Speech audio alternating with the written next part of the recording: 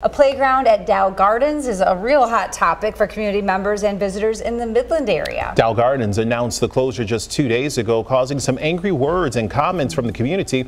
Our Alyssa Irwin spoke with the director today about the reason this decision was made and what is next for the space. The Dow Gardens playground, which has been loved and enjoyed by the community since 2018, is now undergoing demolition. Unfortunately, it closed on Monday. The Dow Gardens team is sad too. We love the playground. Director Elizabeth Lumbert says because of the natural layout of the area, the ground base was very wet, causing concern for a quality experience. And safety was top of mind for this decision. It showed us that we had a lot of rotting elements, and we took care of those elements, and we made sure things were safe. It was never unsafe, but we could see the direction that it was headed. To replace the damaged infrastructure, a 5-inch base would have to be made with concrete pieces for the playground, not wood. So now the plan is to turn the space into a more natural area. Dow Gardens is a privately owned business. Therefore, Lumbert said they did not ask the community, but the Board of Trustees was involved.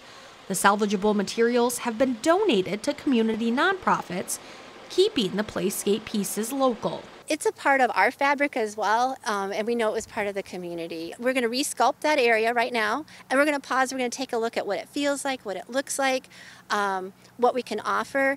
Lumbert says if parents bought an annual pass with only the playground in mind, Dow Gardens will work with those who reach out.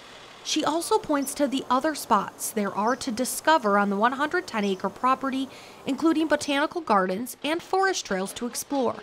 She hopes community members and visitors will continue to create new memories. We love families and children. We love all our guests, and we want them to come and enjoy this magical place. The timeline for this playground demolition is supposed to be about 1 week, then 2 weeks to get it back into this natural state. As we have more updates, we will continue to bring those to you. Here in Midland, I'm Alyssa Irwin with ABC 12 News.